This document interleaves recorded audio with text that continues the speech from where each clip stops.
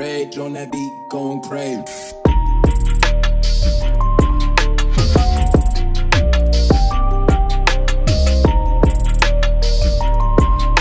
Hey guys, welcome back to another episode of the MSR Workshop. So today we are outside on a pretty day and we are going to be trying out some casting. We have got a little foundry here that I picked up. This is actually my son's. He got it for his 13th birthday. And this is a Castmaster GG5000 SH, which I believe stands for stainless steel. So what you get in the package are a pair of tongs. This particular model is one with two handles on it. Now they make some ones with hinges on them. I have never used one of these before, so I can't comment on which one works better, but I would speculate that this has a little bit of weight to it, and if you have one with a hinge on it, and these things are fairly small, this hinge hanging out way out here might make this thing a little bit tippy. So one that can come off completely might be a little bit more stable. It also comes with a quite large graphite melting pot, and I'm sorry I don't know the actual kilogram capacity on this, but it's pretty big. It also comes with a regulator hose to connect to a propane tank. Now one thing that I did is I connected it to this large braided stainless steel one that has a regulator on the one side that I can actually see the PSI that I'm putting out. While it's not necessary, it does make it a little bit nicer, so if you find that there's a specific temperature that works good for you, it might make it a little bit more repeatable. And it does come inside here is a little piece of fire brick that you want to set your Crucible on. A couple things that you probably want to pick up that does not come with this particular kit, or we picked up a set of long leather gloves, and I picked up a smaller Crucible because I don't need something quite so big. Also, something else that I picked up is this little graphite mold here for maybe a couple little coins and a couple tiny little bars. So we are going to try casting some bronze, see how it turns out. Never ever used this before, so cross your fingers and hope this turns out. All right guys, so we're going to turn the gas on. And there she goes. And I did burn all the hairs off of my arm.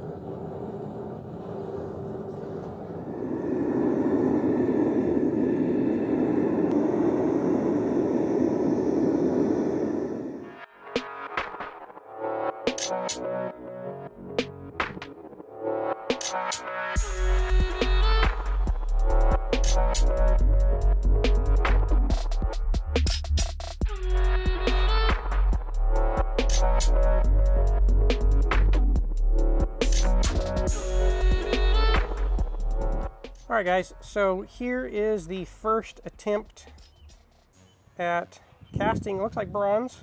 There's quite a bit of sulfur content in this stuff.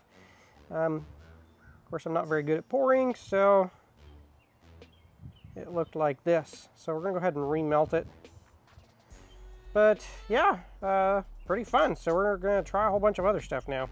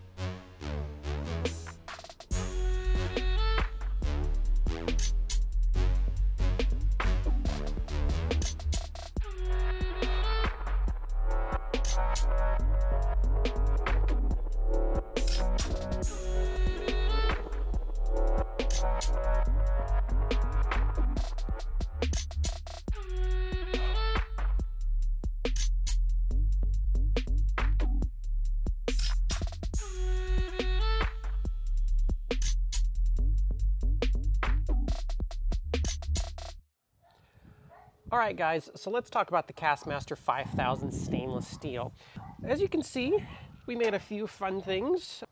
Re-poured a few times just to try some different things, because obviously this is the first time that I've done this. One little observation I noticed with the brass, and yes, this is brass. I had to look it up afterwards because I was getting some weird yellow residue afterwards and some smoke.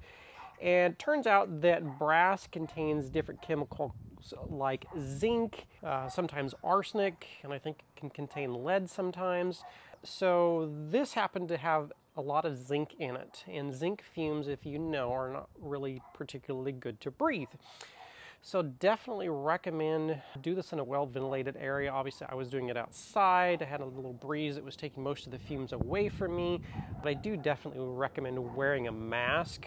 But be careful when you're working with metals that you don't know much about. I didn't know much about it, so I did have to look it up. All of the metals that we did use were particularly easy to melt. Didn't have any problems melting any of the coppers.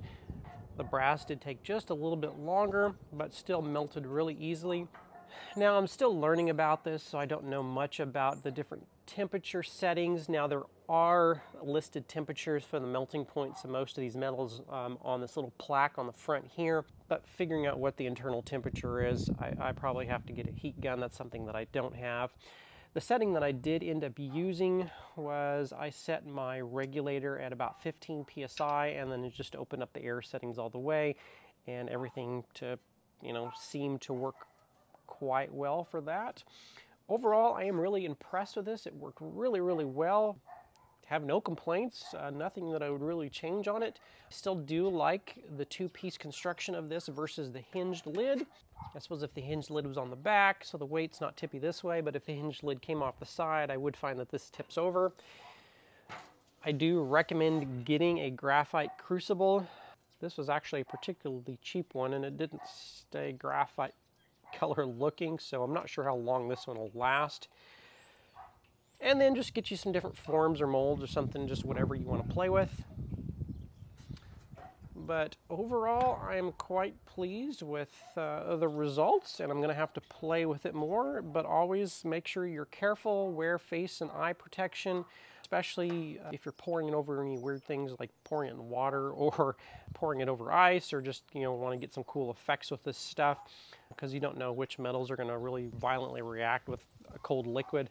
So yes, definitely get you some eye protection. This does not come with eye protection, and then just be aware of whatever metals you're pouring and the fumes that you might get off of it. If you guys have any tips, pointers, suggestions, or questions, be sure and leave them in the comments below, and thanks for subscribing.